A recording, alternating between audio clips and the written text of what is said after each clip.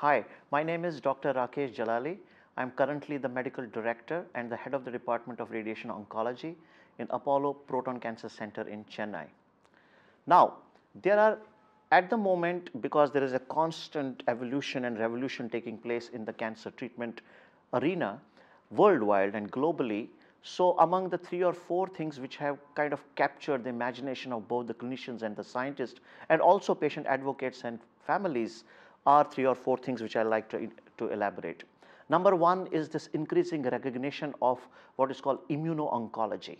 And immunotherapy has taken the world by storm, and we are recognizing the potential of it, especially with the new discovery of the immunotherapy molecules. In fact, person who actually described the immune checkpoint inhibitors, Dr. Jim Allison, won the Nobel Prize this year for medicine. So we are also recognizing that it is not a panacea for every single patient or every single tumor. So there are some indications which are very good for immunotherapy, and there are some which we are still working on.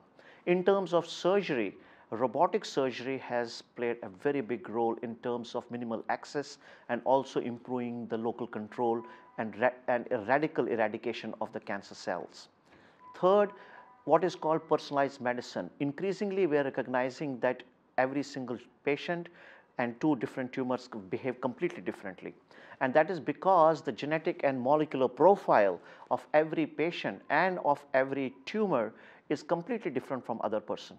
And now it is almost unethical to treat many solid cancers and hematological malignancies without knowing the full molecular and genetic landscape or profile of that person and then institute the most optimal therapy that is available to us at the moment in the world, such that you improve the survival and cure, but also minimize the late side effects.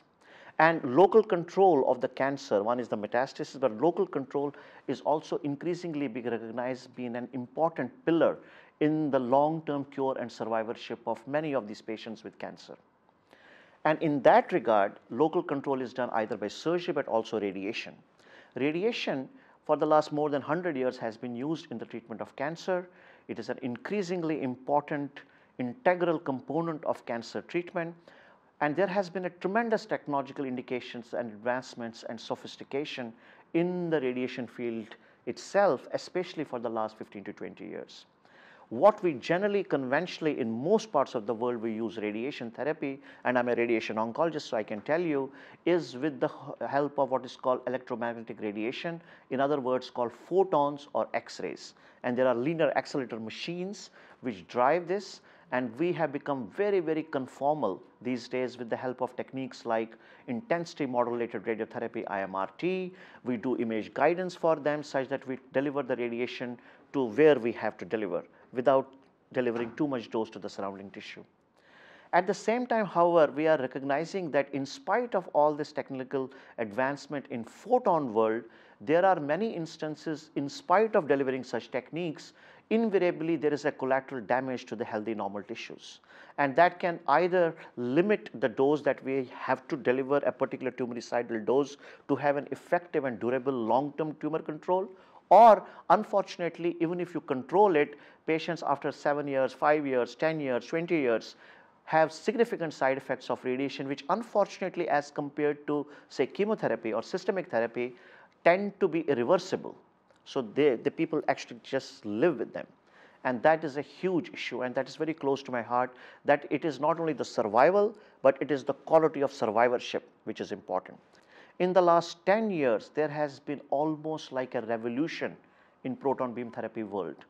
And there has been such significant technical advancements in terms of the whatever problems that we had in the past, especially with techniques like pencil beam scanning. We also have now image guidance and several techniques such that it is now relatively easy to implement it. And in that regard, actually, India has done the most appropriate thing. And I'm very happy and glad to share with all the people, my viewers who are watching this program, in that we kind of waited for about 5-10 years till the West kind of sorted out all the technical glitches, and we found out now this is the opportune time, because it's kind of a plateau, or although in science there is never ever, there's always so many more things to do, but it seems very likely that we have a plateau, and hence was the most appropriate time to introduce proton beam technology to our lands or our nation such that people from this country can benefit from this treatment as well. I'm associated with the Apollo Cancer Hospitals, and it is to the vision and to the dynamism and foresight of our chairman, Dr. Pratap Reddy, who for 5 years ago took this decision to bring this technology to India. And again, we have what we say in our parlance, there is a proton and there is a proton. And the proton therapy that is being instituted in Apollo Proton Cancer Centre in Chennai will be the first one in not only in India, but entire South Asia. As far as from the entire Middle East up to Australia and up to the countries, like the nearest one will be in China and Japan and Korea. And there are a few centers, of course, in Europe and the US. So in Apollo Proton Cancer Center, which is going to start hopefully maybe by the end of the year, we have almost, for the last 3-4 years working on it, we have almost achieved what we have to achieve.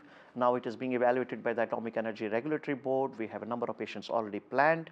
We have already 2 or 3 fantastic international collaborations from the scientific and service point of view, and there will be a lot of academic research as well, because it's a growing field. We believe we have put processes in place such that every single person, every single patient, every single treatment plan that we generate would be a gold mine for the doctors and physicists and engineers to learn, would be prospectively captured in databases such that there will be a constant audits and reprisals such that we can share this knowledge and information with the who's and who's including in the world, such that we learn from each other. As we know, world is now in a kind of a global platform, and people can talk digitally through media like you, such that we share this information. And finally, today's meeting, the Proton Therapy Cooperative Group, which is the first PT-COG group meeting along with Apollo Proton Cancer Centre, which is happening in Chennai. 538 delegates from 30 countries are attending it.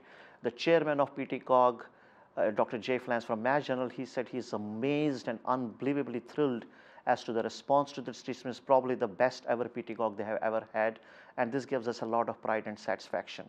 So finally, I request you that we will like you to join the forces together, both at a societal level, but also to the physicians and the doctors and the nurses and all the media and whosoever is a stakeholder in the journey of a cancer patient and family, such that we ensure that not only they are cured, but they live in the society as anyone else lives from an ethical and moral point of view, which they are totally deserved. Thank you.